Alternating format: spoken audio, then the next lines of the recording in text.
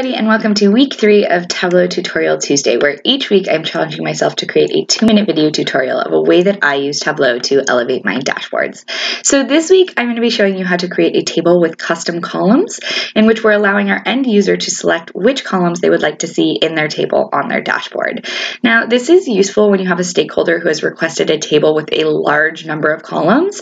Not only is this not performant in Tableau or what it's built for, but it also becomes very difficult to consume the data as we end up having to scroll left to right in addition to up and down, and we no longer know what we're looking at.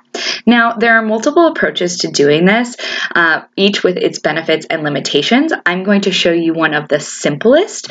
I'm going to jump into this dashboard and show you how to create a table using measure names and measure values with a filter on measure names. So if I go into the worksheet that has this table, you can see I've built it simply by dragging measure names onto my column shelf. I've dragged measure values onto my text, and I've dragged this model year onto my rows, which is how I want to slice and dice my data.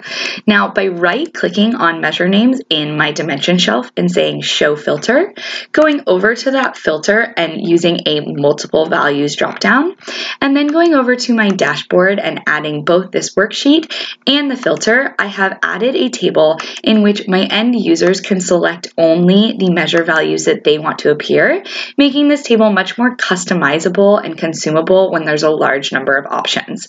Now, one of the limitations to this approach is that every measure value that appears in my data set that hasn't been hidden is going to appear as an option in this dropdown.